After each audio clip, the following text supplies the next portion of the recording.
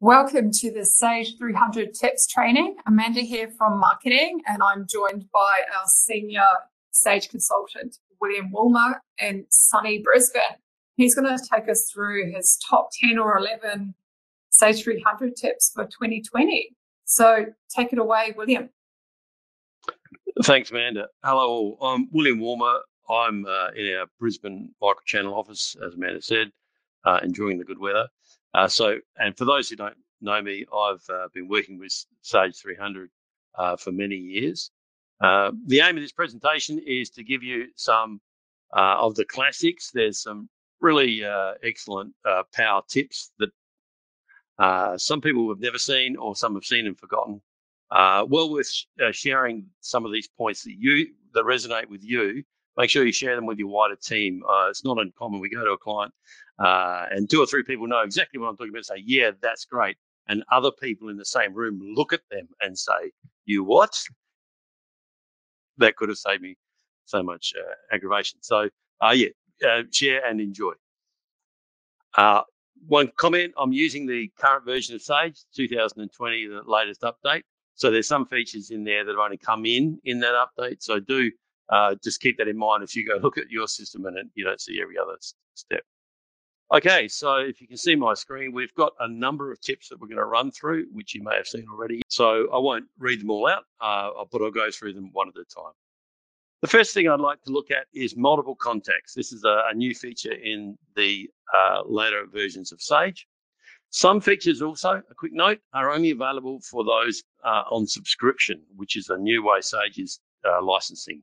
So I do recommend, if you can, if it works for your model, to move to subscription because you get more for the same cost. Okay, so multiple contacts, what are they? Inside Sage Common Services, a new folder, and in there you can put contacts, individuals.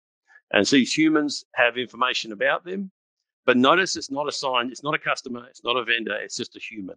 So we set those all up, so that's reasonable. Give them a code, as you can see here. Once you've created those, let me just quickly show you that inside Sage. So under multiple contacts, and you can have as many as you like. So you can see my massive effort I've put into this test system. Okay, so for us, we have a range of information. Probably the most important is the email. And do they consent to receiving? So you might have information about people who aren't getting emails, you take that tick off. And optional fields. So it also supports the full Sage optional fields, which makes it very flexible and powerful indeed. Then back to how we use them. So we assign them to vendors and customers is the principal use. So if I look at a vendor, I can go into the contact screen and I can choose to use multiple contacts, in which case I can assign as many as I wish into this vendor. So back in Sage under vendor 1200.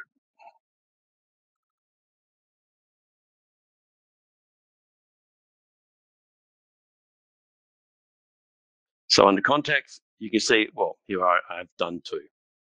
So these contacts are assigned into the vendor and you can have none or many. And as you can see, it's an unlimited field. From here, I can also create a new contact, which just launches that prior screen. And as you can see, I can assign what people can receive. So this person a Smith can receive letters or not. So that's great. You can have someone who's the purchasing officer versus a finance officer and assign that. Okay. Exactly the same occurs over in customers. The next trick, though, inside the processing of the vendor is we set them up so that we allow multiple contacts. Okay, so the emails are then assigned just by themselves. Multiple contacts is useful, but being able to send an email or a return to them using that contact information. Over in customers, it's the same thing. So if I look at my demo, I chose 1100 with some information. And there we go. So the same customer contact, but of course, would be necessarily separate. Again, if it's a customer, am I choosing to use multiple contacts? Yes. So how does that work, though, when we're processing? The key is that I don't do anything different because I'm choosing to send emails to the multiple contacts. So when I run a report where emails are an option, which would in, say, AR be a simple invoice, if I choose customer, and this is an invoice for customer 1100, it will send the invoice automatically using the standard method that Sage has always used to everyone with a tick in invoices, in which case it's only William Woolmer. So that's the function. So I think quite a useful function, and not to be confused with there's another couple of tools which do this external to Sage, which have more features again, but you have to purchase as a separate module. This is inherent to Sage. It's part of the latest update for the right versions. Another feature which is available in the most recent iteration of Sage is bank feeds. Now, bank feeds have been asked for a long time, so this is automation of information from your bank into Sage. EFT's the other way. And so bank feeds allow us to do this, and because it's on the cloud, it's part of a tool that Sage has built independently.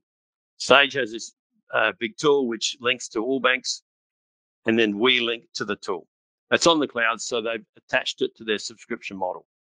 So I find this is a mildly compelling argument to move to subscription if you haven't seen other reasons. As I mentioned, they're also going to continue to build cloud-based components linked into classic Sage, and so it makes sense to pick up that. In the slide pack, which you should receive, you will notice there a YouTube link. You can just Google it. This is a full demo of the bank feeds, so you can go and see that in real time. Let me just show you on this system how it looks.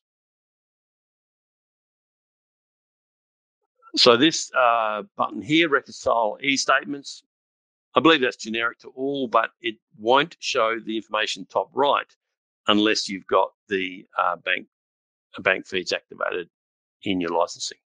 So this is the new part of it. You can connect a bank or get rid of it and reconnect it. So if I just show you the connect screen and not go much further forward, it allows you to select your country, your bank. And as you can see, there's some key banks. If you go to other, we'll see a much more extensive list of banks here in Australia.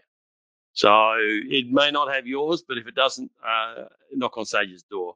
You can see there's quite a few, like Fire Services, Credit Union, I didn't know existed until that second. So as a number of banks, then you specify your account, you log in with your details, it's all securely transmitted as you'd hope, and then it just says, thanks, I've done it. Once it's connected, it looks like this, and you hit Get Transactions. So the Get Transactions will look at the dates and get any current transactions based on the cutoffs that you've put into the reconciliation. Once you've got a transaction, it looks like this on your screen. So what it does is tries to match, and there's a set of matching rules again that you can see in the documentation.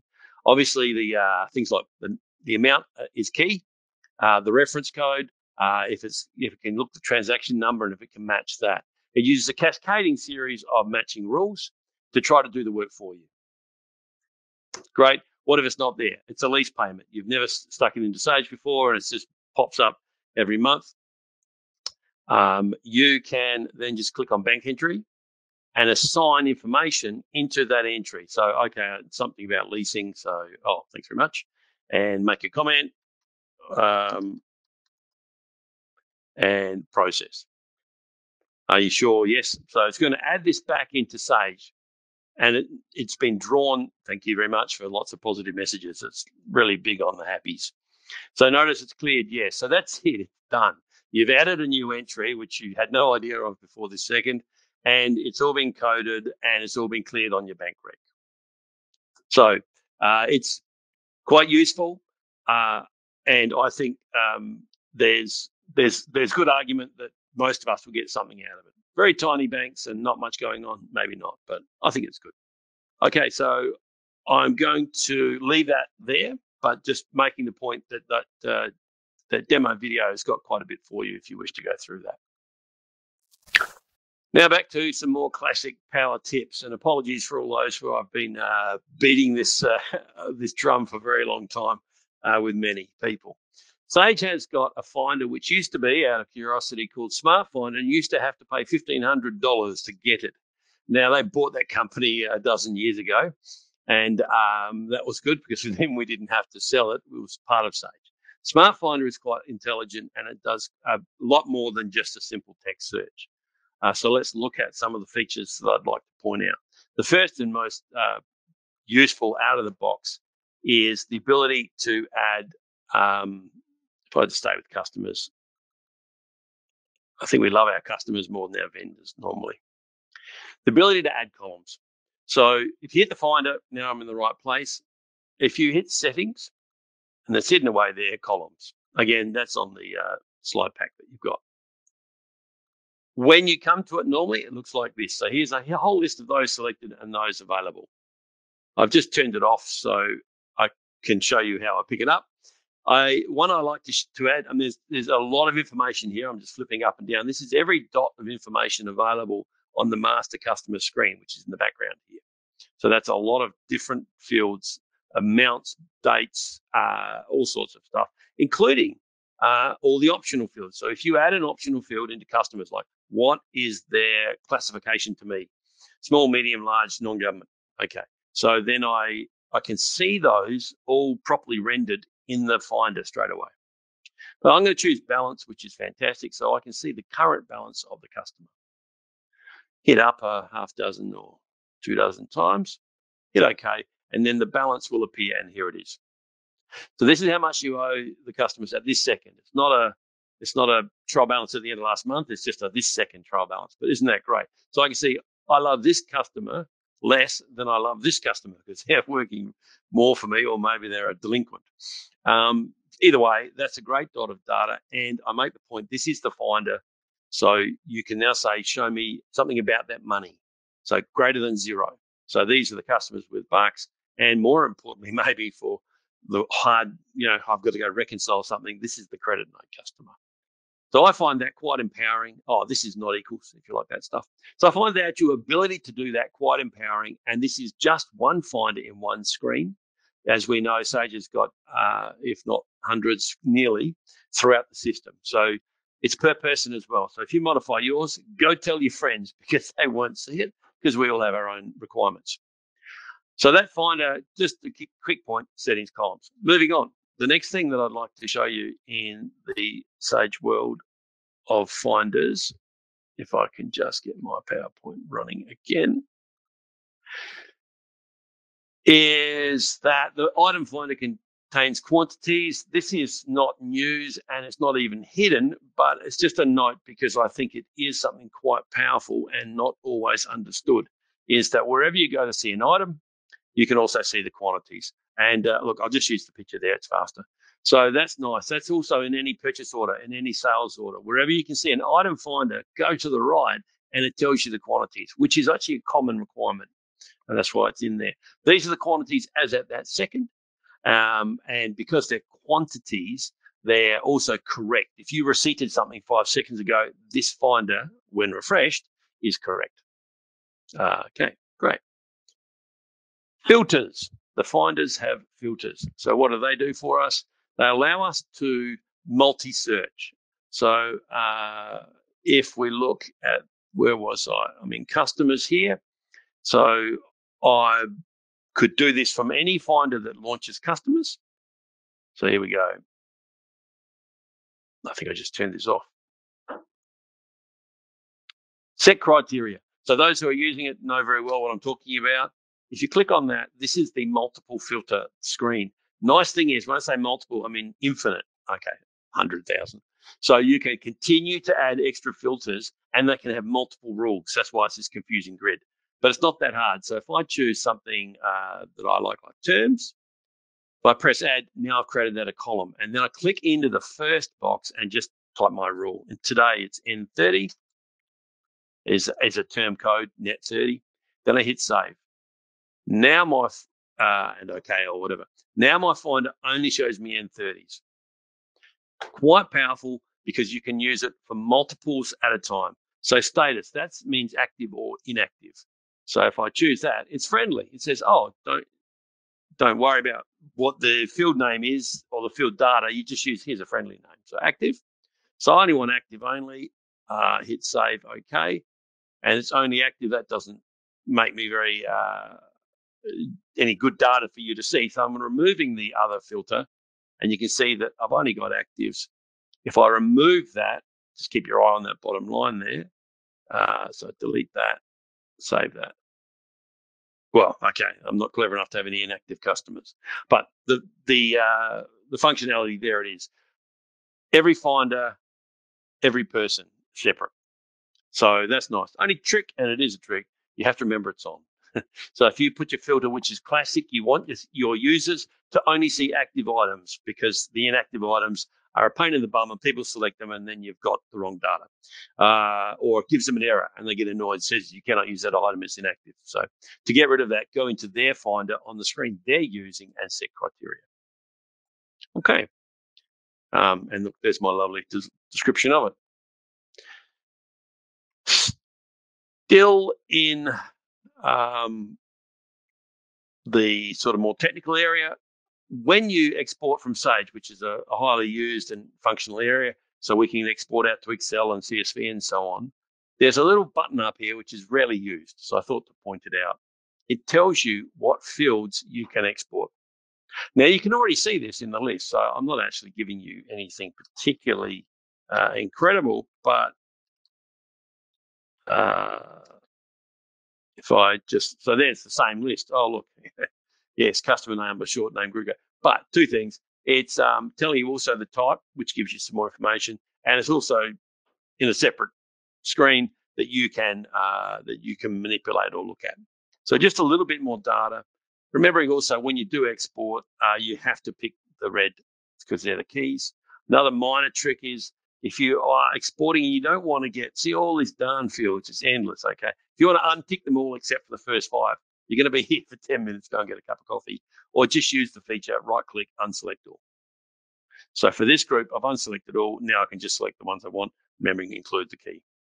So that's a neat little couple of export moments. Okay.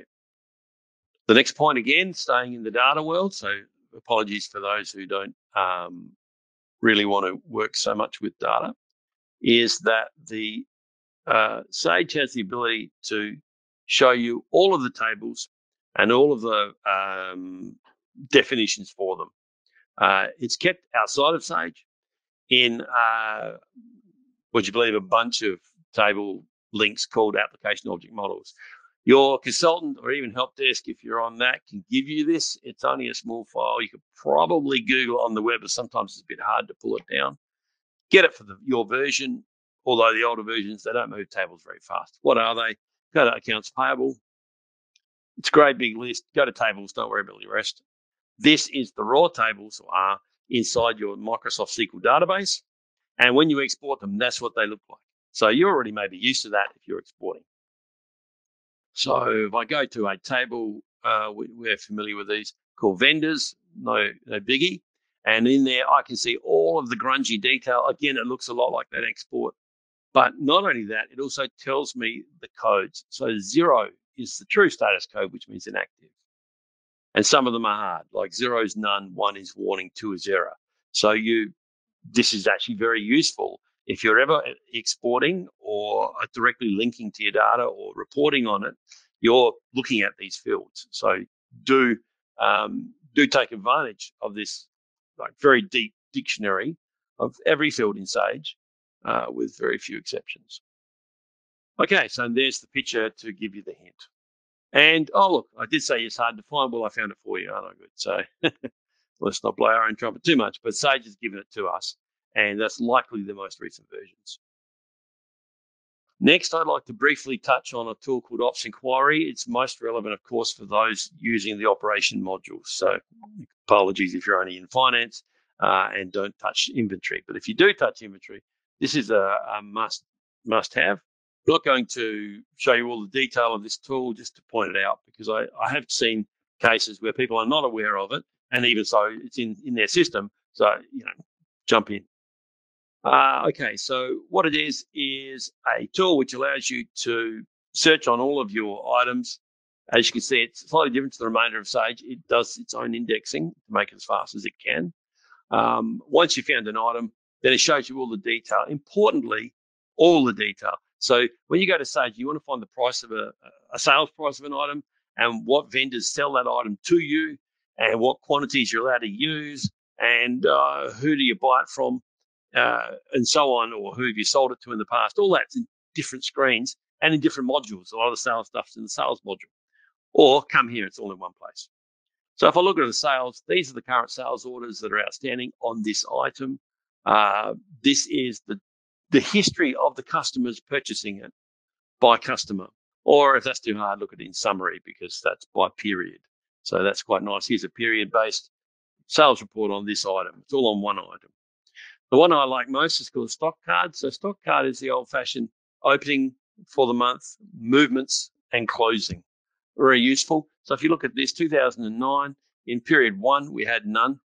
We received 55 with some money, and at the end of the period, we had 55 with some money. And it moves on, start of the period, and so on. So it's just that. Be aware that it's done by location. So location 1 goes up to 2020, and then it starts again in location 2. I find that very useful when I'm trying to understand or reconcile an item, what's going on. It's hard to get your head around thousands of tiny movements. This summarizes all of the things that can happen to an item into one screen. So I'm a big fan, as you can see. Okay, the next thing I'd like to point out, if I can find my presentation, is this, images. Sage has a limited but existing image ability. It's only small, but nice to have. It lives inside Ops Enquiry, which is why we're talking about it now. In Ops Enquiry, you have to turn it on for those with permissions. So grab your systems administrator, turn on use item picture. Choose a directory to store them in. Put some pictures in that directory. That's not too hard.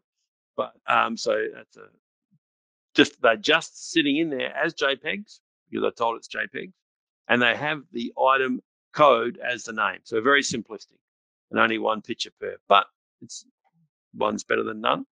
And you go to the Units tab, as you saw in the previous image, and there is the picture. So it's automatically picked up if it's in the folder. And I have some clients who put a document in there with that name because that's something to do with. You may even have a document about your hazard materials sheet, or you may use it for some sort of contract or purchasing thing. But again, it's only one document. And so, as we move through, you can get some different pickies, and that's how easy it is. Again, only available in Ops Enquiry. Having a folder of pictures is not a bad idea. Also, for those who want to get grungier, you can apply those maybe to reporting. It doesn't just have to live here. I've now got some data, haven't I? Okay.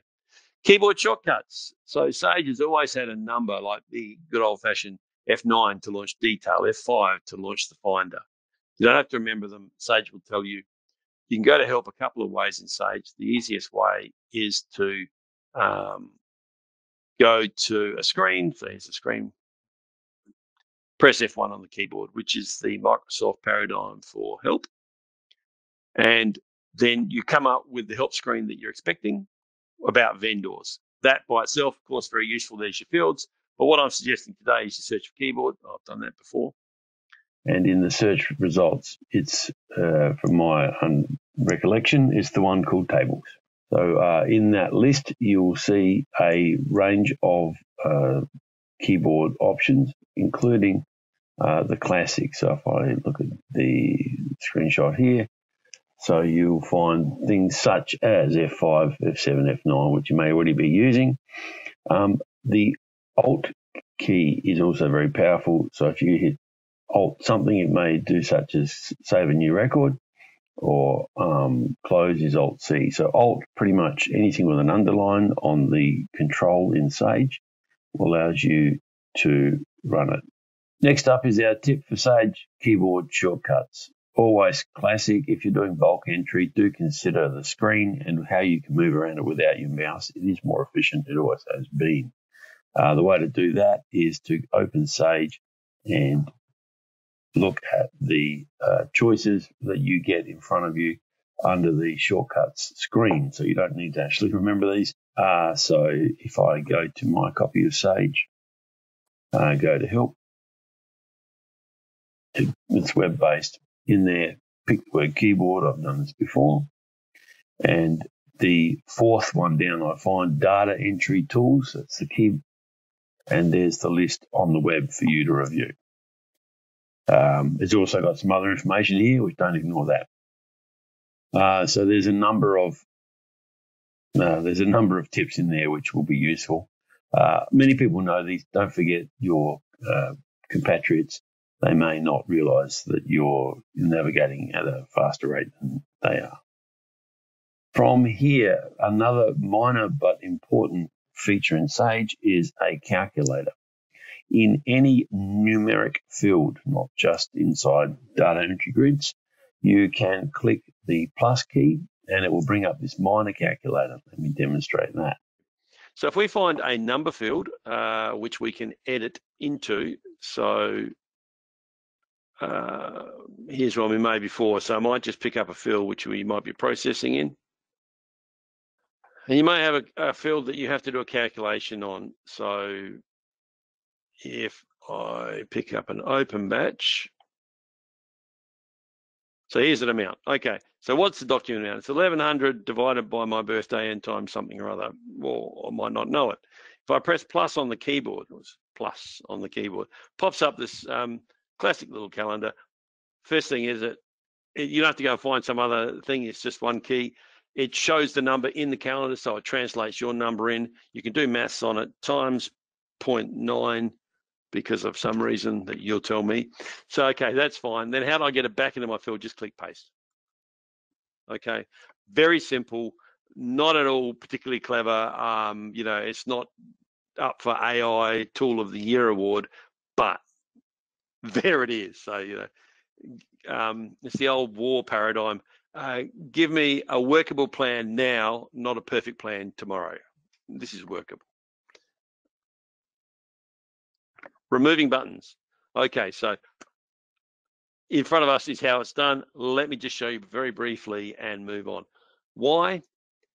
Security. So you'll ask me to change the security so this person can enter and save a document, but this person can enter the same document and not see all of these little fields that they might make it wrong. So it's a classic. You can remove fields that you don't need. So it might be security, can't post. Well, if I don't have that security rights in the Sage authorizations, it's not that granular maybe, then I'll say, well, I can just pull the button away and you'll go like that. Or we may be processing, especially if you're keyboard processing, you tab through all those 10 fields you don't use. Okay, well, would you like to remove the fields? So you hit tab once and it jumps you to the next one. It can just clean the screen. And it does actually help because the tab order of Sage goes through every field in front of you. How do we do it? For those with authority to get into the back end of Sage, there's this UI profile spot, UI meaning user interface. Give it an ID. Here's one we made before, salespeople only. You just have to give it an ID. Then you do that and hit save. Then the admin user only goes to the screen, goes into the area that we want to clean. Classically, maybe a sales order, but it could be a GL journal, it could be anything in Sage that's got a screen, which is everything. And there's the secret. File customized, only for admin. So you won't see this, so don't be disappointed. You've done nothing wrong. Okay, so under there, pick your profile, sales. Look, probably thought through that, didn't I? So, and the problem I've set myself, of course, a very neat one is, William, can you please remove something in here, like order type, because we don't want quotes. By the way, you know, you can make quotes and so on in this, but you say, no, William, we do not want quotes because they're never part of our system, and people have been pressing that button and making things go wrong. So then with my free head, I've got to find order type. There it is. So it's just buried amongst all this crud. You take the tick off. That's how hard it is. Boom, it's gone. So it's only gone, though, for people who are in the sales group. So let me show you that. So I hit OK. It's not gone for me. What's happened? Well, I'm admin. I can do everything. We have the power of the deity. So back into common services, back to, admin. Now assign. So the third step, step 1, make a thing. Step 2, add good stuff to it. Step 3, add people to the good thing. So who's in sales? Well, Test is in sales. So I can press insert on the keyboard, that old Sage chestnut. Choose someone else, and you're also in sales. So everyone in sales, when they log in, automatically this profile is applied to them, and they can't see that rule.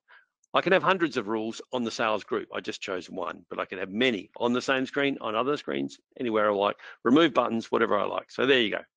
I find it quite useful. If you can see a use for it, it's not too hard, but the person who is admin has to do that. And my slideshow gives you the hint. Look at that, all the steps laid out for us, except for the last one where he assigned the users. So, okay, 2 of the steps. I'll take that criticism. All right, copy orders. What the heck is that about? So when we're doing sales, if you're doing that, and in purchasing, but not quite as funky, there's a copy orders thing.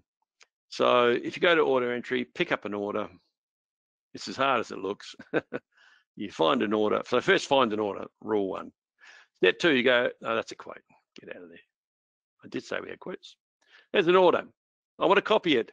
I would like to repeat this order because this customer. So first find the customer. So that's great because you've got a history of years long, tens of thousands of sales orders.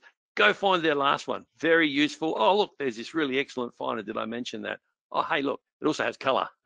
Go, though it's spelt in the Canadian way. So go look that up. Anyway, after you've got excited with your finder and come back, copy order. Look at that. That's as simple as it is. Again, this is a good plan today. What this will do is allow you to create a new order based on the old one and even change the customer. Certainly change some of the other information, but that'll do. When you click that button there, all of the detail that was on the old one, all 200 painfully typed lines are in front of us. And you go, I don't want that one on today's order. Fair enough. And it's not $100, it's now 105. So it's just picking up the old order's information. Then you hit create. So, you know, look at me, how fast am I typing my orders? Time for coffee. Okay. And it's just done it. And it's done it so fast, it's not even talking to us. That's unfriendly. And there's a new order, very similar to my old one, but 1 line less. And look, if we look at the bucks, he crosses his finger. Yes, it's $105. And it's an open order. It's not special and you're not locked out of it or anything. It's a normal, boring order. P.S. There it is there. And that screen, you may already be using it, but I just like my little shortcut under order entry.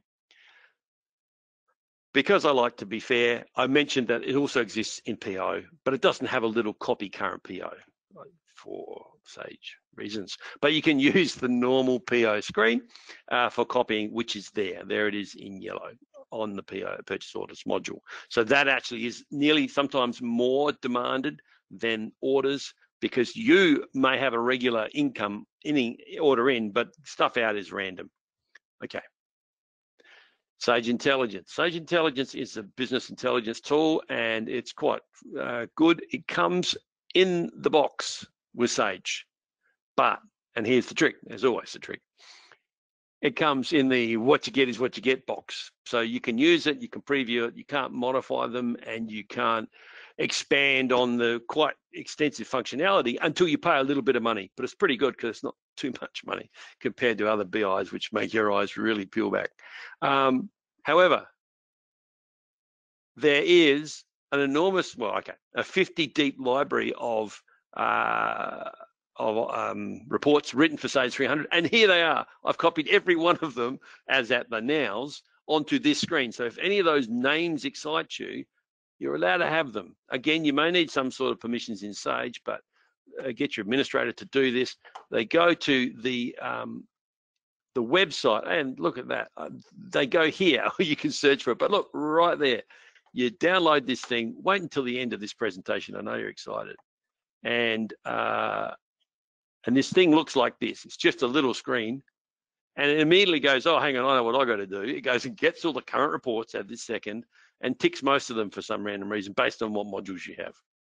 I'd strongly suggest you select none and then go and find a few that float your boat. You know, maybe the top 5 vendors. Just get a few at first. Hit download and it will. It takes a minute, so I've done it before. Admin intelligence reporting, report viewer. So this is where it is. Again, if you don't see this on your screen, maybe it's not activated, maybe you don't have permissions. If you need it, you know, have a word with your sysadmin. What does it do? It puts these new, funky, never before seen by you reports into this folder called New Reports. So what? You run it, and it does whatever it says on the box. It's very useful, I think, because I didn't have to do too much thinking. I just press the button, and there it is. And that's really what the ultimate point of reporting is. If you're not running order entry, don't worry. This is just the sales master, which essentially gives us a lot of detail on those sales for an item, which, yes, you remember, you can get that in Ops Enquiry as well, but that's on screen and you can't wriggle with it, which you can in Excel's pivot tables. So one moment. All that good stuff, if you haven't played too much with intelligence reporting, is actually building all the data, building the spreadsheet, naming the ranges, do all the exciting things in Excel that it has to do. There it is there. Boom. Okay, exciting looking pivot table, lots of sage green. So if you like green, this is the place you need to be. Okay, I'm not going to rabbit on about pivot tables, but look, this is by item, by customer by item. Now it's by item by customer. Okay, this is pivot table. And there's a functional and source currency in case you're multi-currency, which would cause your brain to explode otherwise. And it's got hidden stuff in it, which I just quickly point out, I can't help myself. The actual data. Not a zero number of clients go, lovely report, Will, give me the data, get out of here. Okay, I don't care. So this is the data, so go play. So most of us know Excel quite well. Most of my clients know it better than me. So do get in here and play. And the nice thing is this is data derived this moment by a user-driven process. It's not complex and all backdoor stuff. Moving on, so I would recommend for those who see any value in some of those BI reports to pick up this report utility and use that. Moving on, bonus tip. I said I'd give you these 10 or 11 tips, and here's number 12. So this is a tool which some may well be familiar with, how to create GL journals straight to the GL from Excel. Again, love being Excel because I can link it to all my sheets that I've used my reconciliations and worksheets on. And then I want to generate a simple list and just press a friendly button, please, in Excel. So here's the friendly button. This is a little tool. This is the only one that's not in the box of Sage. We've written it. It's not that expensive. It's inexpensive because it's a small module. Looks like this on the screen. So you get to have lookups, which will show you, well, GL accounts and so on. That you can pick out of Sage. You can copy and paste, you can drop and drag. It's just not drag, you can drop and copy or whatever you can do in Excel. So we have a lot of clients use this for recurring journals, like your accruals at the end of the month, maybe your payroll journal is long and awkward. You may certainly use it and keep them as Excel sheets, just file them. But they just happen to be Excel sheets with a tool which made so you click on that and it will create the batch in Sage. I won't click it now because this is demo system and my login to Excel may not be everything it's cut up to be, but that's as hard as it is. So it's quite functional, and I do recommend it for those who are doing long or tedious Excel, long or tedious GL journals. It's good. I will, though, out of the box mention that you do have the opportunity to make recurring entries in Sage. So you may recall that that under, heck, where is my recurring entries? There it is. You can create recurring entry journals, which look like a boring GL journal. They're cookie cutter stuff. And then when you wish to, you can create that again every month. So Sage has it's not a bad recurring function, but it's not Excel with all its links and copying and doing it in every direction. This is more fixed. This is my template. Create that every month. Change the figures, hit post. Okay, so I think I've come under my self-imposed 40-minute limit here. Thank you, William. And yeah, here are our account managers. I'm sure a lot of you know who your account manager is already. And that's their addresses if you need to reach out to them. This is the end of the session. So thanks everyone for coming and have a fabulous day. Thank you. Thank you.